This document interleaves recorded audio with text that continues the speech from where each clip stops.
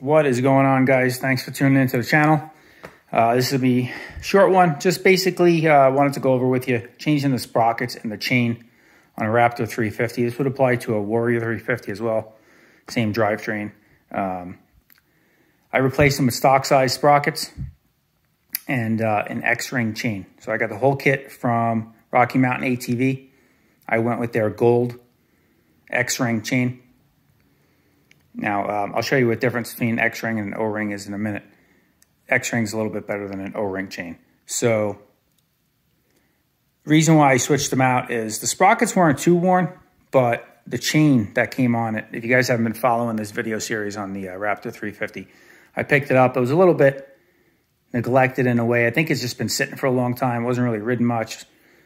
We spruced it up quite a bit. You can check out the previous videos for all the updates we did. New clutch, one-way bearing, all that stuff. So now we're doing the sprockets and the chain. The chain that was on there was disgusting. I couldn't get it really that clean. I don't know what they greased it with or put on here, but it was pretty gross. And if you look in there, in some of them, you can see the O-rings are, this is an O-ring chain, the O-rings are actually missing. So they're just dried out and garbage. You know, there's a lot of play in it, side to side, and the chain wiggles a little bit, so it's got a lot of slop. The way I found that out is I actually just went to check the tightness of it, and upon closer inspection, I was going to change the chain out anyway, but it became a little more important once I seen there was some O-rings missing and stuff, and I just didn't want to even take a chance taking it out again on that chain. So ordered the whole kit from Rocky Mountain ATV. It was like $95 for both sprockets and the new gold X-ring chain. You can get a standard chain. The gold chain is just a higher tensile strength, so it's a little bit stronger. That's all. It was worthwhile for me to do it. It was literally, I think, $6 difference between the gold chain and the standard color chain. And the tensile strength for the gold one is like over 8,000 pounds tensile strength. So super strong chain. And then the sprockets are steel, so I wasn't going to go with aluminum sprockets.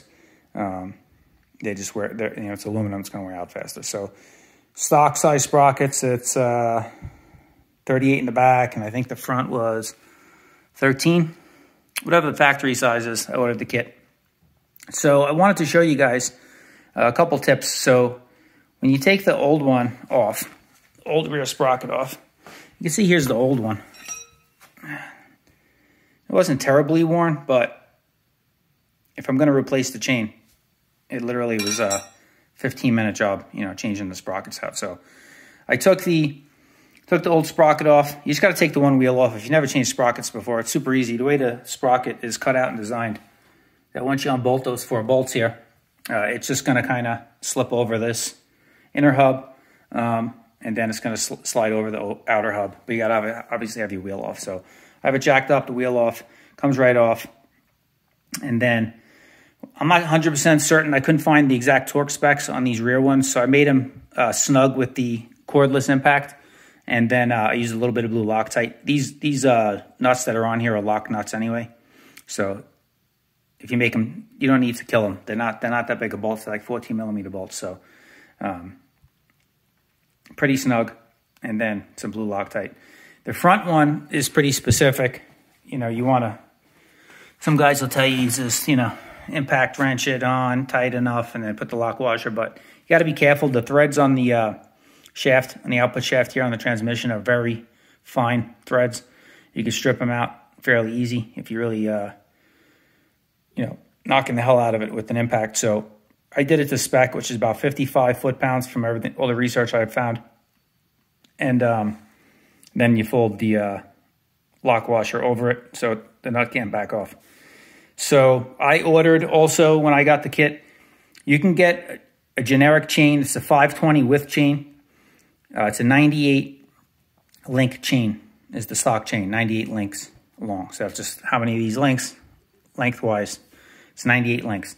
Now, you can go run up to a local store probably and get a 520 with chain and 110, 120 links. They need a chain brake, which isn't that hard, but you can order the kit from Rocky Mountain and have it in 2 days. the exact amount of links you need. There's no having to cut the chain. There's nothing. You just put it on, that's it. So that's what I did, super easy. Ordered it Friday, it's Monday now, I've gotten it. So when you're putting this on, again, torque it down to like 55 foot-pounds. And I'll show you what I did. I put it in gear. You can get it most of the way tight if you have a good torque wrench. And then it's going to start turning on you, you know. So you're going to need something to hold it. So before you put the chain on there, obviously with the sprocket exposed, I have I have a clutch tool that I used. So right here, this is a clutch tool. You can get this from Rocky Mountain ATV, actually. Also, this is a Tusk clutch tool. So when you're working on your clutch and you have to hold your clutch basket to tighten that and all that stuff, it's good for anything, side-by-sides, anything you put in a clutch in. I set it so that I can put it on either side of the sprocket and hold it up here and clamp it down. It's a vice grip type handle. Hold it and then give it the extra crank on the torque wrench to 55 foot-pounds. So you're going to need, again, something to hold it there, unless you just want to use an impact and, you know, crush your fingers. That ends up being good. But I wanted to torque that one specifically to what it's supposed to. So that's that. I'll show you guys. So when you get the chain, you're going to get a master link, and then it's going to come with some grease. This is the master link kit, and have your backside of the master link. It's going to come with not O-rings. I don't know if it's going to focus here, but X-rings. There you go. You see the rings there? Instead of like an O-ring, that would just be round and smooth. This, if I can get it to focus, I don't know if I can, but you'll see there's some grooves, and the gasket, instead of a round type O-ring, it's kind of square and it's got some lines on it. That's why it's called an X-ring chain. So you just basically need to get more mating surface against the link, and it's going to do a better job sealing out dirt. What you don't want is the reason for the rings. When you have a non-O-ring chain or a open, you know, where the chain doesn't have O-rings, doesn't have X-rings or nothing, they do make those. They're mostly for street use because you don't want to get dirt in here. So the O-rings prevent, and the O-ring chains run a little quieter. Same thing goes for the X-ring chain. So it prevents the dirt from getting in here where the pins go, where the pins slide through the chain, like that. So when the pins slide through the chain there, you don't want dirt getting in there. So that's what the O-rings and the X-rings lock out the dirt. So that's it. I mean, just quick tips. That comes with a little grease. You can use this grease packet here. Grease up the master link before you slide it in, because obviously all the other links are installed in the chain, and that's how they are. They're greased. The rings are on each side. They're sealed. So when you put your new master link in, that's it. So what I did is I loosened the rear end. You're going to loosen up here on each side, obviously, and you're going to loosen on the bottom down here, that bolt there. Once you loosen those, you can take your take a pry bar and just kind of force it up from here, and then if you push down on it, it'll push it all the way forward. So you're at the loosest position. All right, and then once you get this way, that'll give you plenty of slack to get the new chain on, and then you kind of use the rear sprocket as your guide. I can't do this on camera here with one hand, but once you get it there, you can slide your master link in, right, and then put the other side on. The other side is going to compress a little bit. You're going to need to compress it a little. So once you get the master link in and the chain here, and you put this other side on, you're going to put the other rings on, your other X-rings on here, right? And then you're going to put this on. When you put that piece on, you're going to need to kind of squeeze it a little bit. You might need a pair of vice grips. Grab it, squeeze it from the middle just to force it on enough to get your C-clip. This clip is going to slide on the two links right here. You can see there's a little bit of a groove, a little bit of a notch in the master link. This is going to slide on like this. You're going to want to put the link on the round part facing forward. And that's just so, God forbid, that's the direction the chain is turning.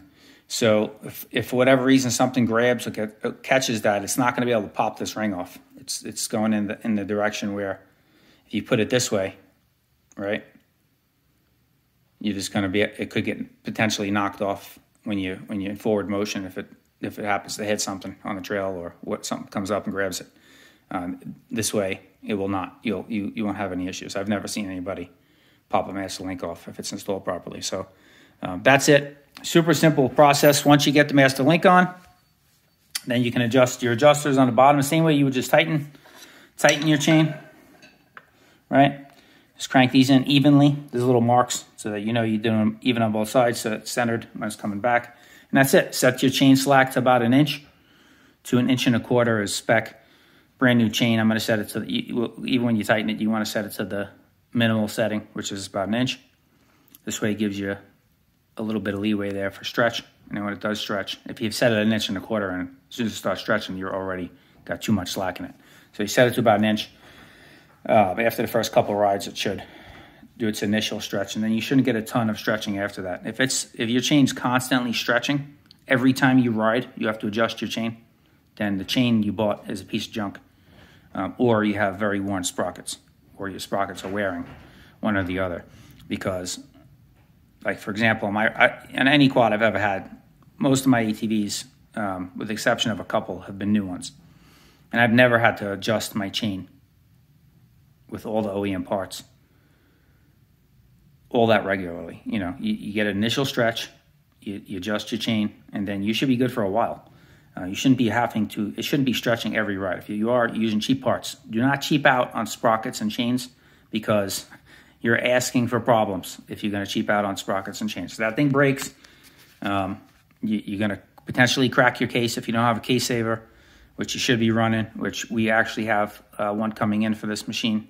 So I'm not going to put the cover there back on yet. I have a DRW case saver coming that kind of encapsulates the whole front sprocket, and then this sucker will be good to go for our dune trip here in a couple of weeks. Going with Dune ATV, little father-daughter trip. He's bringing his daughter, and then I'm bringing mine. This is her machine, and then we're gonna go hit Glamis, Imperial sand dunes, mostly the Buttercup side of the sand dunes there. But yeah, guys, that's it. I just wanted to give you a couple of tips and tricks. This is super easy stuff. This is not rocket science. You just got to take your time and do it the right way. Don't cut corners. This is not the place to cut corners. It's putting the chain and sprockets on. You want that stuff on secure. That's what drives your whole machine. All the torque, everything is on that chain and sprocket. Don't put it on incorrectly, and don't cut corners. Don't use cheap parts. Like I said, this primary drive stuff, it's kind of like the Rocky Mountain ATV in-house brand, but all the reviews say it's really quality stuff. And for, $95, $98 it was shipped to the door, old sprockets. It's a pretty good price. Doesn't make sense to just change the chain. So change it all together. They all wears together. They're wear items. And you shouldn't have any problems. But that's it. Don't buy that eBay junk either. Don't buy no eBay chains and eBay sprockets and, Chinese stuff on Amazon. This is not, again, I can't iterate enough, express enough, this is not the place to cheap out. So get quality stuff. High-end expensive stuff is like DID, Renthal, Pro Taper even has a line of chains. They're all good stuff. This stuff here is just as good, the primary drive. They get great reviews. You don't really see any bad remarks on it. So if it doesn't work out, I'll be sure to let you know. But like I said, I bought the gold one, which is the stronger one. I don't anticipate any issues. Steel sprockets, no aluminum. So that's it. Thanks for watching, guys. Hope this helps somebody. If you have any questions, leave a comment below. I'll get back to you. And ride safe. We'll see you on the next one.